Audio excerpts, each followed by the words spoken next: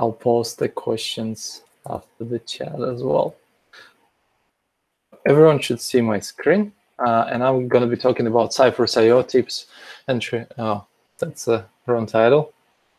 Let me fix that. No project planning. That's automated testing. Okay, that's better. We didn't see anything.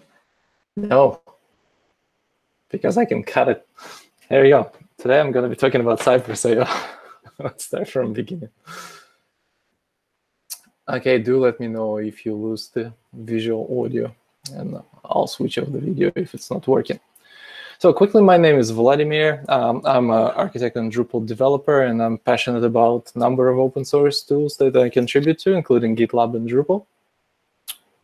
So today we're going to talk about browser testing. So because of the number of people, I'll just do a gentle introduction to what browser testing is, what sort of technologies we have available as Drupal developers or any other developers, what Cypress IO is, why is it the same as some technologies and where it's different, and we'll attempt to write the test. So let's do that. So first, when you Google Cypress IO, the first thing is popping up. It's a Testcraft. In fact, they are marketing as a Cypress IO alternative. So if you use Testcraft before, you might want to add something in End, because I never used it. That's the only time I saw Testcraft IO. But again, that's the first alternative that I actually saw when I was trying to find some information about Cypress IO. Probably most of you who work with Drupal know Behat, so it's a behavioral-driven framework for PHP, and you can. And when we talk about behavior, we talk about the user. So the user doesn't see your tags, the user doesn't see your code. All users see is the browser window. They go to some page, and then they click around. So yeah, so, and that's exactly what Behat was doing, and it's written in PHP, and you can write tests in PHP. So I think Drupal 8.6 was released. Nightwatch JS was added as a testing framework. So the difference between this testing framework and Behat, that this one is actually completely written, is in JavaScript. You do need to do npm install Nightwatch. And then, as you can see here on my screen, you write some JavaScript, and that's what you test. And again, on this website, you can see it's called end-to-end testing, but behavior-driven testing, end-to-end testing, it's all the same thing. And it tests basically what user does. So if we quickly look through this example, it says a browser, go to this particular URL, wait for body, make sure the title contains that text, and so on and so forth. So you're actually testing the user experience rather than the functionality, as opposed to unit tests, which test nuts and bolts of the infrastructure of your code. Here you're actually testing the end result, what users see. And once you go to a Cypress homepage, it says the web has evolved. Finally, the testing has too. And it's been true. It's been quite tricky and cumbersome, especially if you're not a developer, to set up the testing framework, actually write for testing framework. Again, because usually if you write code or test for testing framework, in probably 95% you are a developer. So with the Cypress, I found it's quite interesting because I use Nightwatch for maybe 4 or 5 years now. I did a couple of presentations on Nightwatch, and it was interesting to see how the thing evolved, then kind of stopped for a bit, and now it's picking up the interest again. So I heard about Cypress here and there. I saw the presentation at the meetup recently, at the JavaScript meetup, and I decided to give it a go and see if it's different or if it's the same. Like, do we actually need it? Do we even bother to go and do it? So I did npm install, and it installed quite quickly. Although I heard some people were complaining that one of the downfalls that it downloads a lot of stuff. Could be. I didn't have any issues with that. So npm install Cypress, it downloaded Cypress, unzip Cypress, and finish installation. So when it's finished installation, it's quite interesting. It actually downloaded the app. So it looks at the operating system and downloads the app as well. We're going to do that. So I did that late last week, and you can see there is it's quite up to date. There is zero vulnerabilities, and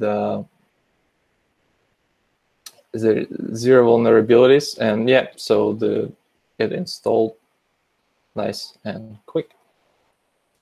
So on their website, they say, it's does two things. It's install the Cypress test runner, and you can write tests locally. And it also, you can build the suite of CI tests running for your continuous integration somewhere in the CI as well.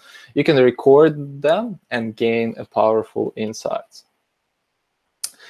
So just to compare with the Nightwatch, for Nightwatch, if you install it plainly on your machine without any virtual machine or anything, you need to install a lot of tools.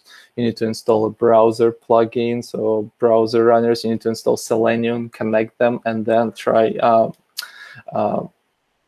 Nightwatch to run it. There are images available for Selenium to do that, but it took quite a while. So the whole setup process was very, very complex. This one was actually, I didn't need to install anything, and it ran pretty much straight away, which was different from any other framework I work with. So a few other things that they mentioned is they're open source, so they're available on GitHub, and you can go and help them to develop the tool. It's developer friendly.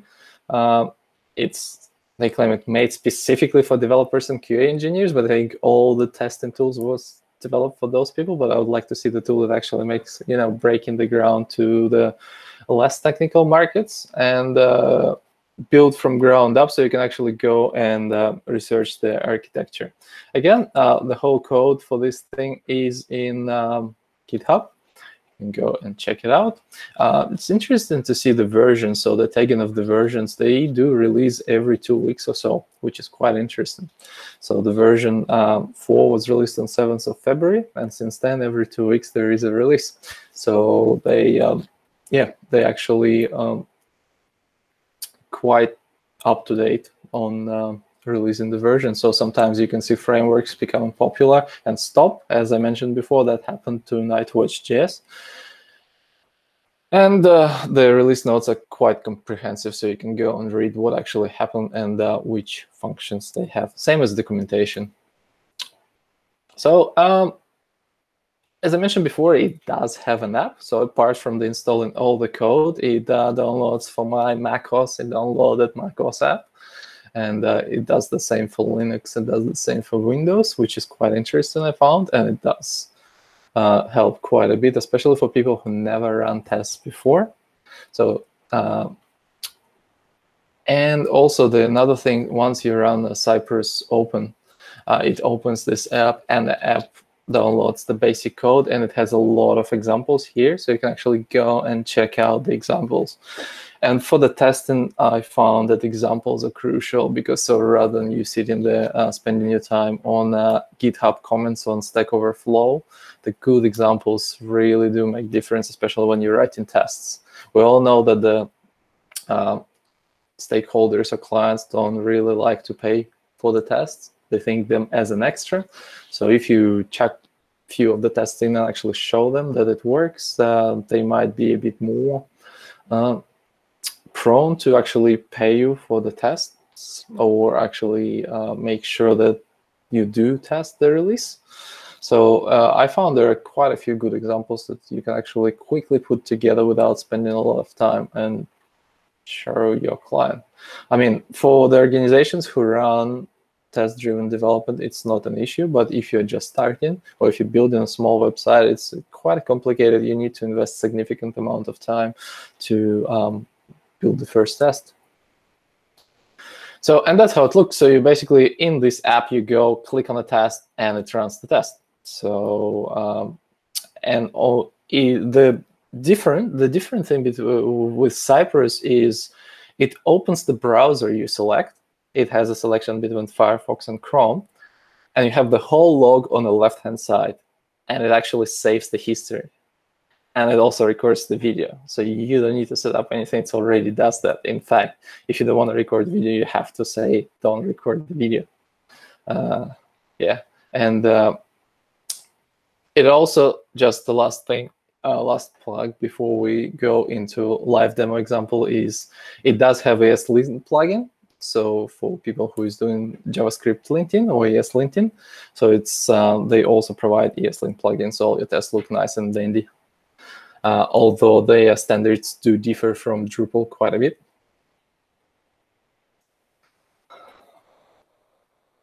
All right, let's do a live demo. So as I mentioned before, okay, so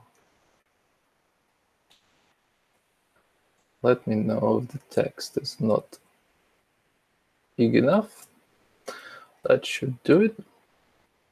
So I just had a package.json, and the only dependencies I have is this ESLint plugin and the Cypress itself. So if you go npm install Cypress, it's going to do that. Well, I already installed it. The next thing you run is Cypress open. If you didn't run Cypress open before, it's going to verify the app for Mac, in my case. I'm going to do that. And do npm run sci open. So I'm going to tell you what we're going to test today. So while it's opening, doing that, what we're going to test is it's going to be okay. So this is the app, and it's open, and you can see there are a number of examples here. So you can go and search for particular examples. Here, quite nice. So we'll open the first one called Action. Click on it. It opens the Chrome.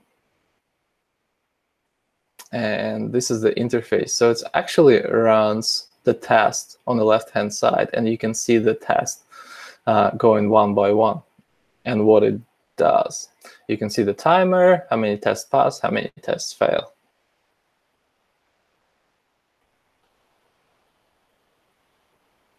And it goes and test actually example.cypress.io. And you can see it goes through each test. So this is one cool thing that I haven't seen before with the testing frameworks.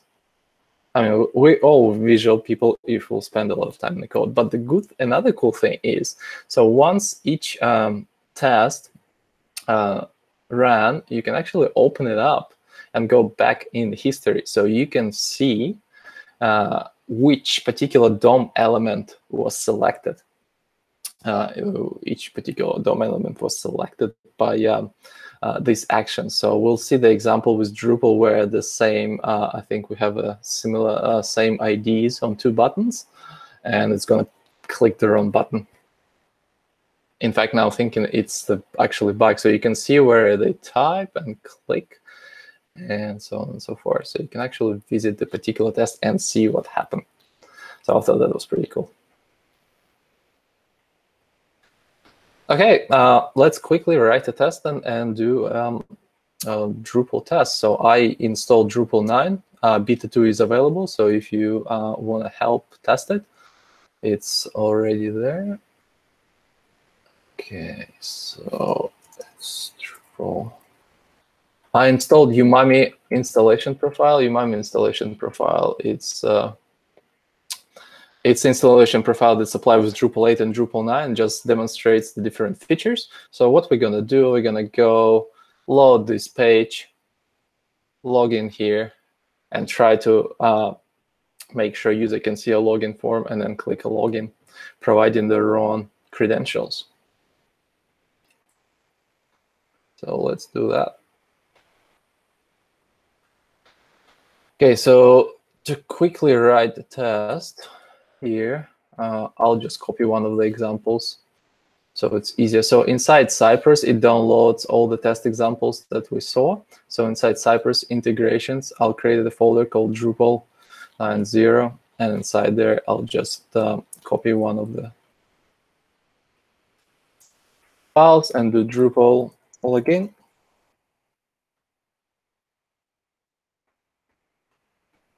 So before anything happens, I'll just remove all the tasks so it doesn't look very easy. Okay, so now we have Drupal login test, which is a function. Again, if you're not familiar with a modern JavaScript format, just take it. But that's what all the tests are written in. And what we're saying here is before each test, Cypress visit particular page. Our page user URL is Drupal 90u.local. Now we are ready to write the test. To write test is easy. You just write it, then actually description of what's happening. Go to login page. No parameters, and you just write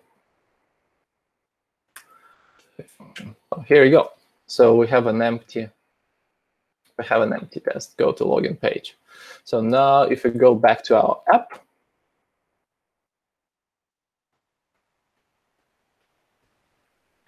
you can see the test is already there. So if we click on it and see what's going to happen.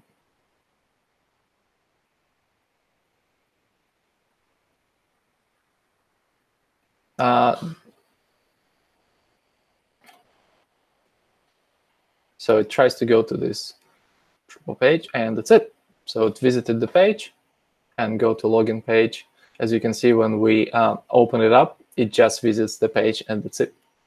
So we do that. So the next thing we do is we'll try to write something. So I'll put something like cypress.log.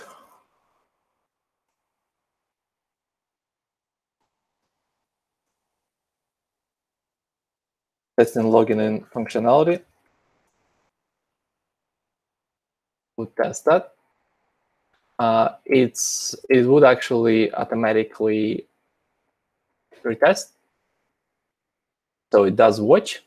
So you can see it here. It logged testing login functionality. So just as a log. So the next thing we do, we actually let's click on login. And to do that, we'll just to login in the top corner. So if we look at our page, started. So if we look at our page, there is a login. We'll try to click on this particular thing. And in Cypress, it's quite easy. You just say sci contains.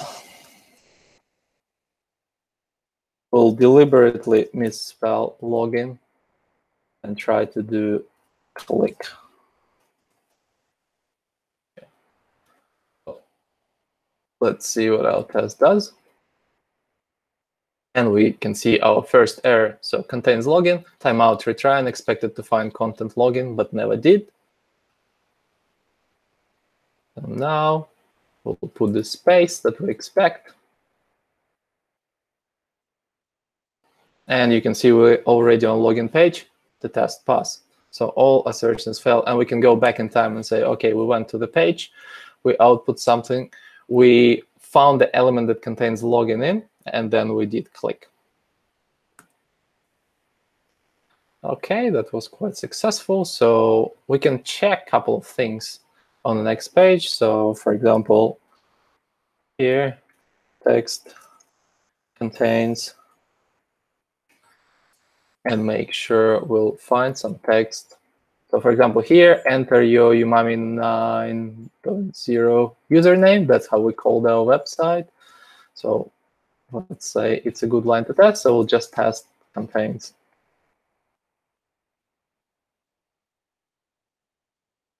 Yep. So it's already passed while we're switching between the browsers, and it found it. And you can see once I hover over it, you actually see it went to the element we wanted to, so there is no incorrect selection.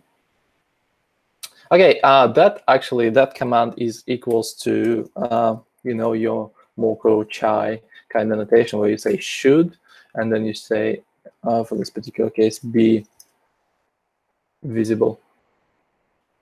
So that would give us the same result. So we know there might be an error that is invisible at the moment, so we can actually test the error that the error is invisible. So here's our example. We do fake at fake.com. Someone's coming in. Okay, so, and we'll wait for the error message. And the error message actually says unrecognized username and password. From here, we go back to our test, and we say unrecognized username and password not be visible.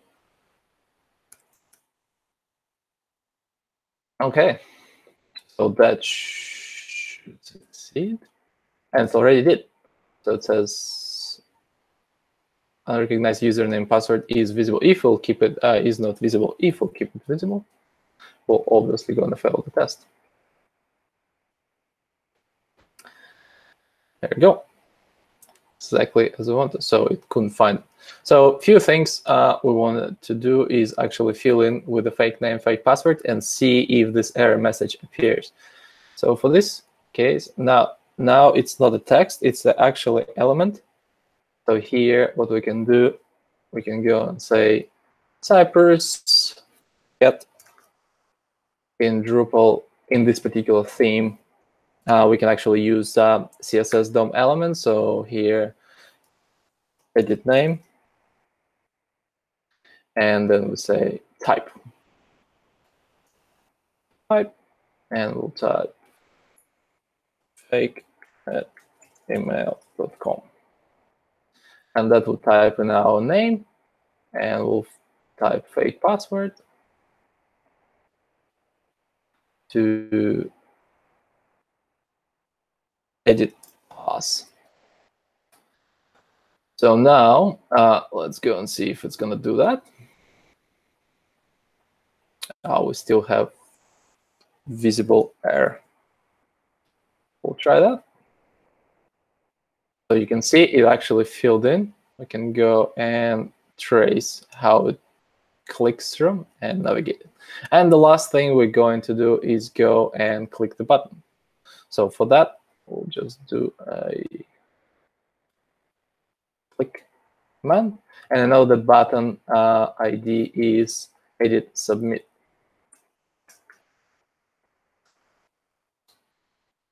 And let's see what's going to happen. So it goes, clicks edit submit, and it says, please enter some keywords. So obviously, in fact, here it did fail, but it did fail our test, because if you look at where we clicked, we actually clicked at search button, because for some reason it has the same ID called edit submit. I'm not sure if it's a bug, but I thought two HTML elements could not have the same ID. So that's what I found while I was preparing for this presentation. So two things to do. So to actually fail the test, we need to make sure that this fail error is visible. So that's actually going to fail our test, as last time it didn't. So it would wait, click on the search button, and then actually give us an error. So that would fail our test. And the last thing is actually click on the correct edit submit button. So if we look at which form it belongs to, and it sits in the form, this class user login form. So if we'll use that, hopefully it works.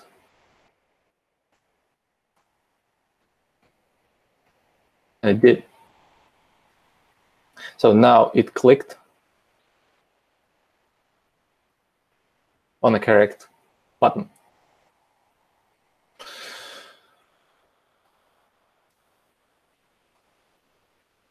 So I can close down this app. Actually, before I do that, just quickly navigating through the app to show you a couple of features. So as I mentioned before, we were testing everything in Chrome. It also has a beta for Firefox. And you can, if you're testing your web app inside the mobile app, you can also test Electron here. There is other features, but I'll just leave it for you. So the idea was to actually show you what it is and why is it different from the other testing frameworks. So let's wrap it up.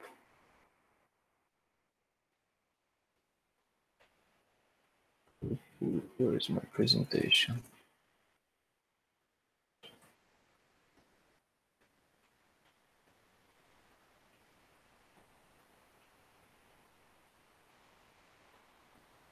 Okay, if you have any questions, just type them in the chat and I'll read them once I've finished.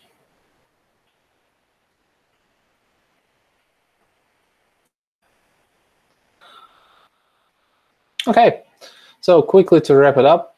So we actually look at what browser testing is. It's something that you actually resemble a user commands and user operations rather than what application does. We look at the different technologies, one already included with Drupal or something very near Drupal, like Behat or a Nightwatch. We'll look at the Cypress OS itself, and so how is it different? And we wrote our first test with trying to log in and saw some interesting things. So I will post the links for that. And there is more. There is an interesting presentation called Cypress Best Practices, if you want to dig a bit more deeper into the Cypress API. And do we have any questions? Hey, Boa. You. Yeah, I quickly have a question for you. Hey, Ricky. Yeah. Does the Cypress can test the sort of UI elements? For example, like when you go to this login page, your H2 supposed to be, like 18 pixels or something like that? That's a good question. I don't know. Okay. It does, though. It does embed stuff like jQuery. So if you can test it with jQuery, if jQuery can return you the real size of the, if jQuery can return you the real size or the current size of the button, then you will be able to do that. Yeah, because the most of the tests are failing from like UI perspective, like in practical cases, like when we design, it comes like, okay, this title is off by this much, that sort of stuff. We try to automate that would be great. Yeah. I found with the content, it's very hard because it's not always depend on you. It sometimes depend on the client. And sometimes client gives you a design with a specific length in mind, but then they go and actually change it. So they, for example, they design a page where the title is supposed to be 2 lines, but then they go and put the title over 3 lines. Yeah, that's true. So yeah, it's a balance between the proper content editing and testing. I'm not sure if testing is always the right answer here, because sometimes client would go and say, yes, in majority of the cases it is, but in this particular case, I want to put this big title. And I had it a few times. I was like, well, you know, the trade-off. Yep, cool. Thank you. Anything else? Vlad, I had a question about Cypress, and I guess, is there any set of standard Drupal tests that you can start with, rather than having to reinvent the wheel? That's a good question. I don't know. Well, we already wrote one that can be a good test, but I did a number of them for Nightwatch, and then actually Nightwatch was embedded in Drupal. There was extra tests as well. So if there is none, it's probably a good project to do something like that. Okay, cool. For people who know much more about accessibility than I am, is that actually a bug if 2 elements have the same ID on the page? Yep, I believe it is. Yeah. Okay. Yeah, it's an issue. Okay, so if anyone wants to raise that, I'm not sure. Like it's a search block and a login block on the same page. So yeah, cool. All right. Drupal has a function that is meant to generate a unique ID for them. That's what I thought, because yeah, it would IDs would be unique, but in this particular case, I was writing test without trying to fail it, and it clicked on the search button. I was like, that's interesting. I wonder if it's a structural thing, like one's in a block and one's in a, I don't know. One in the content block and one in the search block. But yeah, that's something to investigate. I literally found it like 2 hours ago. Is it happening over in Umami? I didn't test the normal theme, but that happened in Umami login page. Yes. So if you install Umami, that's Drupal 9, but I assume the same thing gonna happen in Drupal 8. Click login. Yeah, 2 buttons with the same ID.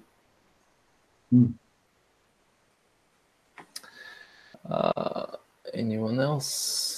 Test for Drupal. Yeah, I'll check it out if there is test for Drupal, because Cypress was around for a while. I heard about it for a while. I just never had the time to look at it. Well, yep.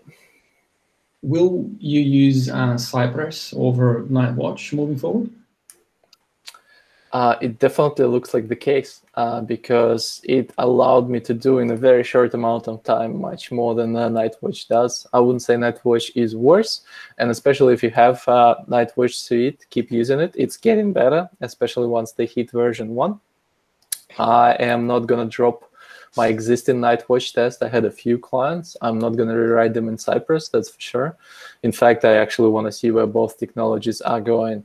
I think Nightwatch guys were busy. They are a Swedish-based company, and they were busy building the Nightwatch cloud to basically make some money.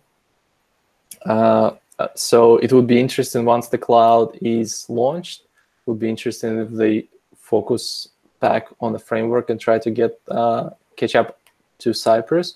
But it looks like a lot of big companies already picked up the Cypress. So there is this momentum that might give Cypress a big push. But it's just an alternative that I heard for a while. I just never had the time to look at it. So I'm just fascinated with how different it is, and all inclusive, including the app, which you would think is not very useful until you use it. So a couple more questions. David, I wonder if Cypress has any methodology for keeping the test in sync with complex changes throughout the application. So it's if you wrote a suite with a Nightwatch, eventually you would start pushing something into configuration. That's what I did, including the functions. So I created like Drupal 8 login function, which would just you pass username, password, and it would go and log into Drupal and do a lot of these small things or navigate through Drupal. But navigation was interesting because you would define menu within your theme. So it would be different for each project, whereas Drupal login would be the same. And yeah, so eventually you would create practices or suites so you can quickly rename stuff in case, for example, in 2 years you decide to create a new theme. Otherwise, it's all manual search and replace. So that's a bit of a habit thing then, that you pretty much just have to remember to make the changes in both places. Yep. It's all about discipline in this case. So actually structuring your DOM to the point where you can easily rename it. Either it's through configuration of variables or functions, like global functions, configuration functions, whatever they are. Great.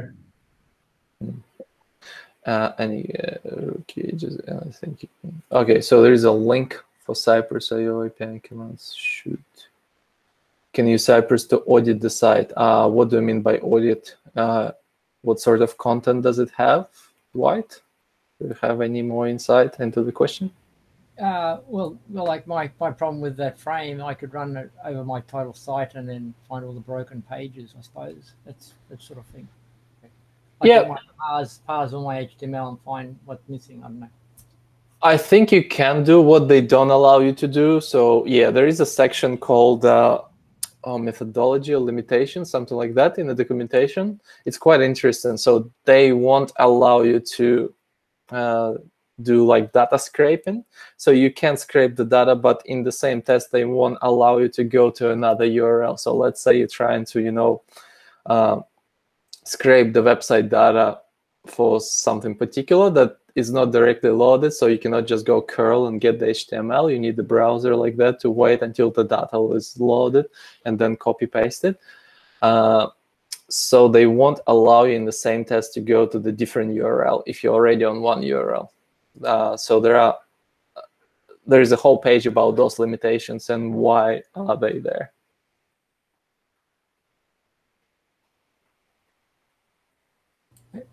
It's actually one URL. But yeah, I think so. It forms its own DOM and it tests within itself. Yeah, so it's like a little browser going to your site, is it? It's like a little JavaScript browser. So what the point of it is? Which one? Your JavaScript library is opening your site or your page and finding it's goes to login. Like it's like a browser in a sense, isn't it? It's not Firefox. It's its own JavaScript browser, isn't it? No, it's using. So I was using Chrome. So we're talking about few things here. So once we type Cypress open, it opens the app. So this is a binary. They open it, and there is a binary for Windows, Mac, and Linux. So this, can you see my screen? Yeah, I still presenting, right? Yes. So this one, it's an app. It is actually an app. It's a binary. You do that, and inside it, once you click on it, it launches the browser you chose. So either be Firefox, Electron, or Chrome. Does that make sense or answer your question? Yeah. So okay, it's more. It's like a little bot, and it talks to your browser, and then it sees what it does. Okay. That's right. Yep. So this one, once I click on the test, next thing is actually a Chrome in incognito mode, and it says here Chrome is being controlled by automated software. So in case you write something nasty, and it pops up on people's screen, Chrome should declare that. And inside here, it has its own browser. So it's like a browser within a browser, which you can stop, pause, go in time. But the interesting thing, because it's still a browser, you can still use something like development tools on it. And so they open on the right-hand side. So this is Chrome, but you can also launch Firefox or Electron. But they all control within this app. So it's like an enriched browser, it's like this tool. It adds on top of the browser, yeah. Yep, it's a browser within a browser, yes. In this. That makes more what it's doing there. Before the bits change, Okay. Yep. But it basically loads your page, whatever you specify, and then just adds an extra development tools on the left and saving your history, what you did. As I mentioned before, it also saves the video unless you specifically say in configuration that do not save the video.